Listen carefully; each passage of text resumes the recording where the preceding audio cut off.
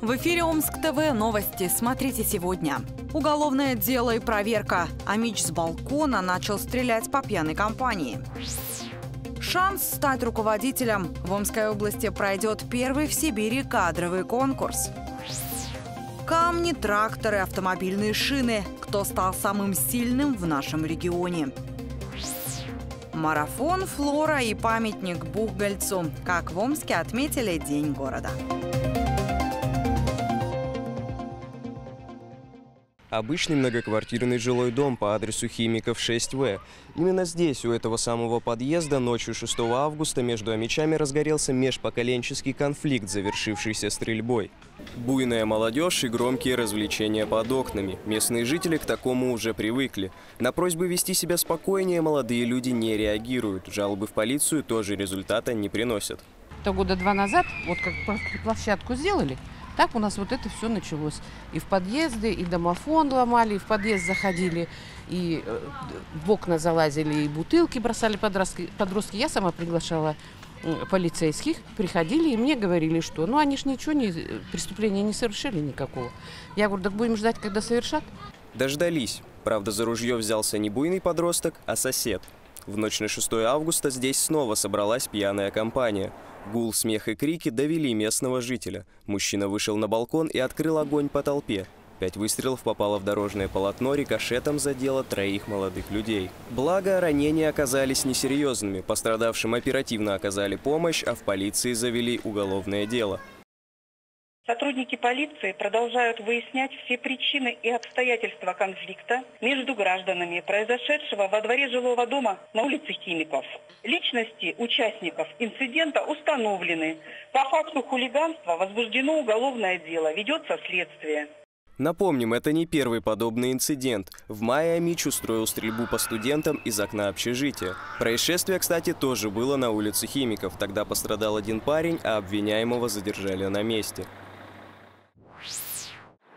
Капитальный ремонт Омского ТЮЗа стал дороже. Подрядчику увеличат аванс из-за роста цен на строительные материалы. Обновлением театра юного зрителя занимается фирма «Стройцентр Иркутск». Аванс теперь составляет 27% от суммы всего контракта. Соответствующее распоряжение опубликовано на сайте облправительства. Причина изменений проста. Поставщики стройматериалов сразу требуют полной оплаты.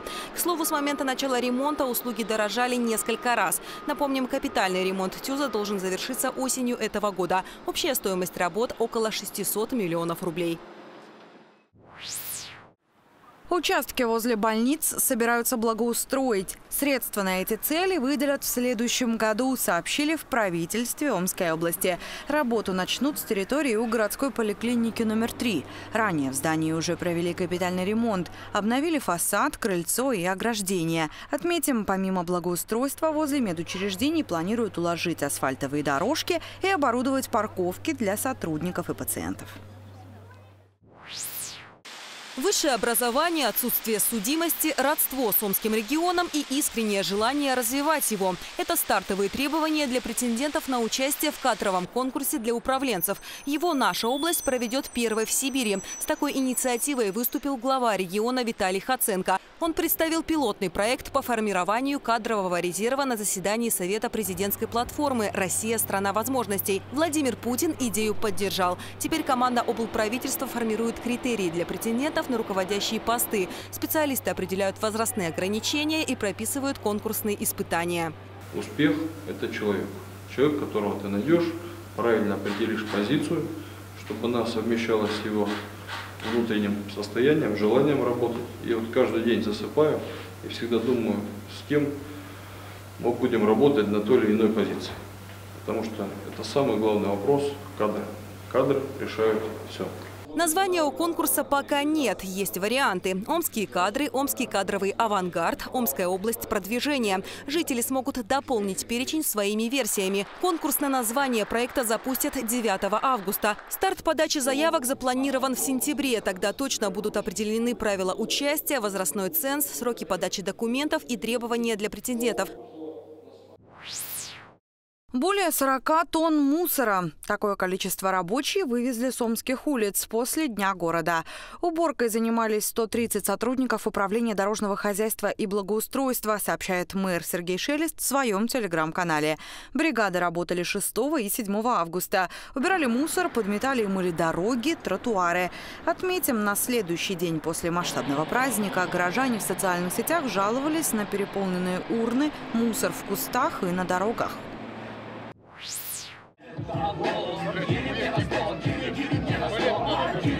Так.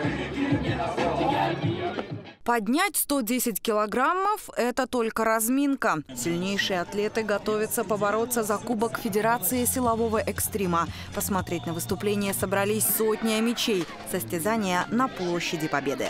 Такой знаменательный день, День города Омска. Вновь соревнования силачей, силовой экстрим. Во-первых, это Кубок Федерации силового экстрима среди любителей и профессионалов. И, конечно же, турнир «Самый сильный человек города Омска», в котором никогда не побеждал иногородний атлет. Всегда побеждали омичи. Это исторический факт. И сегодня, я думаю, будет то же самое. Самое интересное, сегодня будет попытка установления рекорда России в подъеме камня на плечо. Вес камня 170 килограмм. Ради победы богатырям пришлось буксировать внедорожник, толкать огромные шины и даже поднимать трактор. Поддерживает стремление силачей временно исполняющий обязанности губернатора Виталий Хаценко. Говорит, эти спортсмены – гордость Омской области. Президент Федерации экстрима, русские богатыри, наш Омич, президент Федерации страны. И сильнейший человек уже 8 раз выигрывает, Евгений Марков, тоже из Омска. Казалось, что даже представитель Санкт-Петербурга, и тот признался, что он в Омске вырос, 20 лет прожил, поэтому это такой настоящий омский спорт. И будем поддерживать. С президентом Федерации планируем не только на День города развивать, но подумаем, может быть, отдельное мероприятие сделать, фестиваль ежегодный «Русские богатыри». Мне кажется, людям это нравится. Соревнования объединили атлетов из 3 стран – России, Белоруссии и Узбекистана. Спортсмены, безусловно, соперничают, но за годы знакомства многие успели наладить дружеские связи. Участники признаются, что разделяют личную жизнь и спорт. Ребята все хорошие, будем соревноваться, много с кем выступал. Получается, на протяжении 8 лет, с 2014 года, меня никто в России не выиграл. Равных Евгению Маркову не оказалось и на этот раз. Сильнейший человек Омска обходил соперников почти в каждой категории.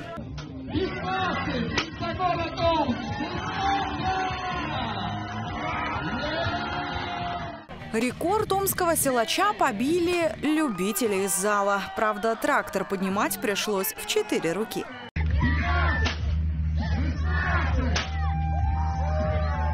Представители Федерации силового экстрима работают над развитием спорта в регионе. В День города атлеты вдохновили омичей. Многие зрители вызвались на состязания любителей. Самый сильный человек России Михаил Кокляев подчеркнул, желание развиваться и пробовать новое – это уже большой шаг к успеху. Они молодцы. Самое главное, что люди не зашоренные, что люди не стесняются проявлять свои способности. А это уже победа. Любой шаг – это уже победа. Любой шаг вызывает уважение. Любой шаг развития. Любой шаг – это уже красиво прожитый день. 3-е место среди профессионалов в соревнованиях занял Петр Бухонов из Кургана. 2-е – гость из Мегиона Валерий Савин. Лучшим в очередной раз стал омич Евгений Марков. Хоккеист Владимир Ткачев продлил контракт с омским «Авангардом». Он подписан на 3 года, сообщили в пресс-службе клуба. Руководство команды возлагает на нападающего большие надежды. По словам генерального менеджера «Авангарда» Антона Курьянова, ближайшие 3 сезона ястребы будут выстраивать стратегию нападения вокруг игры опытного форварда. Владимир Ткачев присоединится к команде 11 августа. Первым его турниром станет Омский кубок Блинова. Напомним, сейчас омские хоккеисты в Сочи. На счету победа над питерским «СКА» и поражение в матче с хозяевами льда.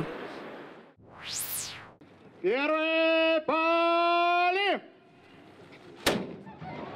Свой 307-й день рождения Омск встретил не только громко, но и ярко. Торжества растянулись на несколько дней. Одним из первых подарков мегаполису-имениннику стало долгожданное открытие памятника основателю Омской крепости Ивану Бугольцу.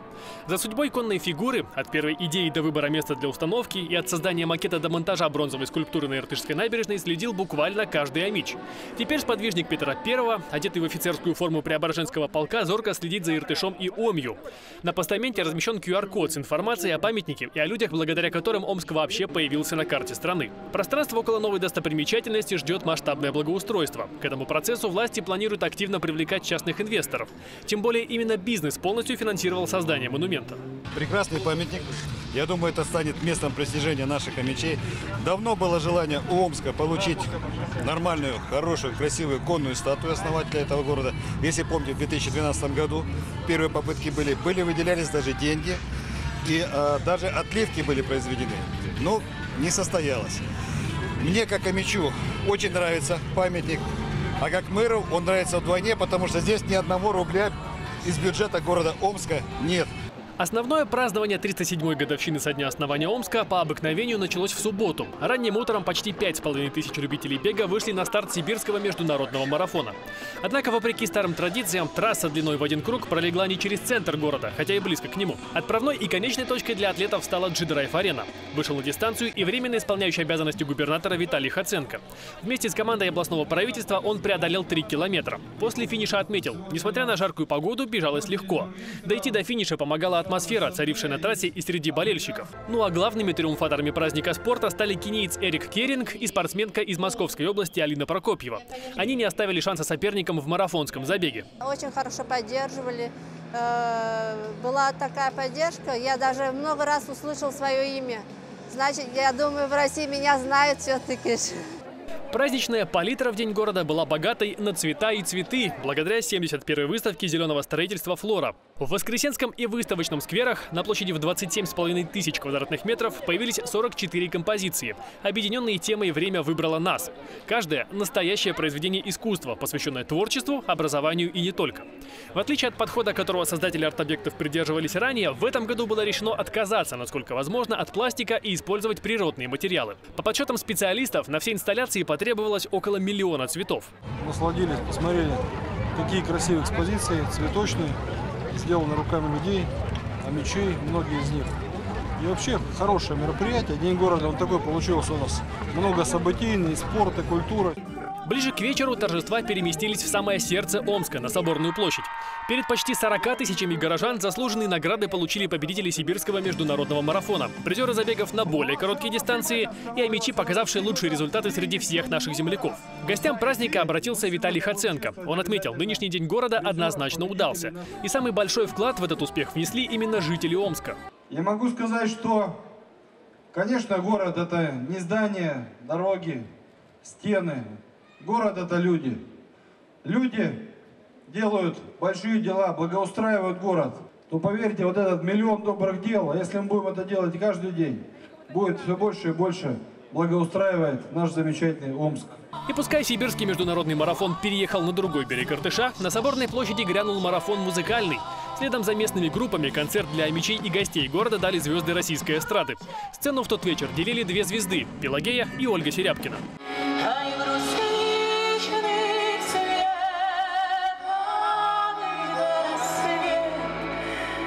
Есть то место, а его нет. Отметим, на празднование 307-й годовщины со дня основания Омска приехали делегации из 10 городов России и зарубежья, а еще представители дипломатических миссий Казахстана, Узбекистана и Кыргызстана. В мэрии подсчитали, в общей сложности площадки и мероприятия с 4 по 6 августа посетили больше 120 тысяч человек. Так что нынешний день рождения Омска стал одним из самых массовых.